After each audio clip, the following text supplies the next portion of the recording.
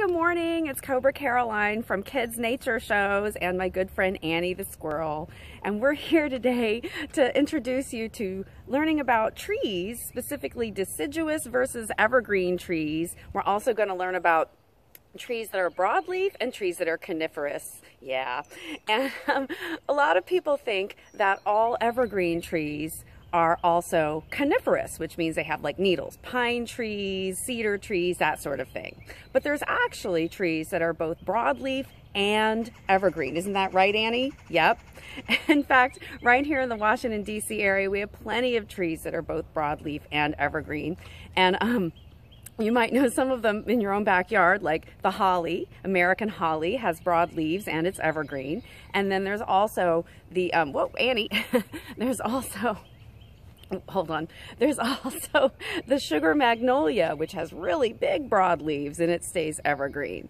So those are broadleaf evergreen trees that you could maybe find right in your own backyard.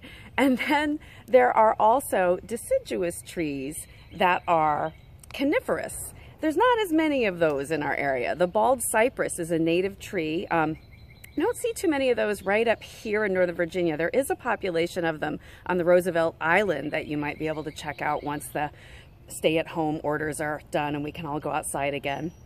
And then also there's another tree that is planted in a lot of neighborhoods. It's not native to the Virginia area, but it's native to Asia. It's called the dawn cypress.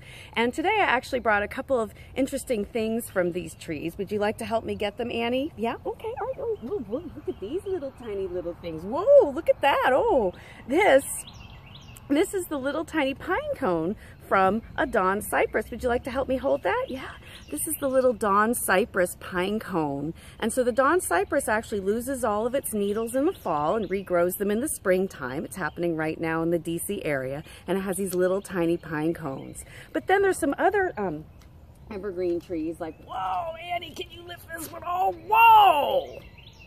That's a big pine cone. Oh my goodness.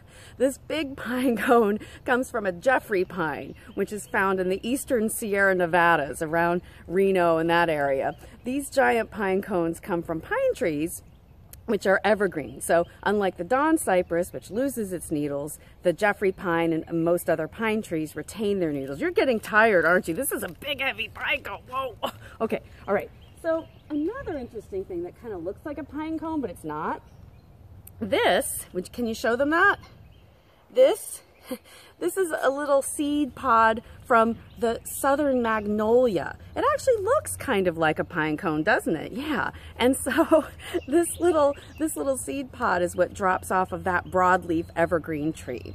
So trees can be both broadleaf and evergreen, and trees can also be coniferous and deciduous.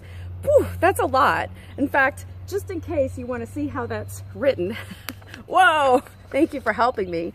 So we've got coniferous versus broadleaf, and then we've got deciduous, help me out with this, deciduous versus evergreen. And so that's what we learned about today. I'm going to be posting some pictures of deciduous, broadleaf, and coniferous and all of that on the comments below, so be sure to check those out. If you have any questions about anything, please leave me any questions that you have, and Annie and I would love to help you learn more about nature. So look for more videos, more content coming from Kids Nature Shows. I'll be posting on Kids Nature Shows on Facebook, Kids Nature Shows on Instagram, and kidsnatureshows.com, where I have a blog under latest news.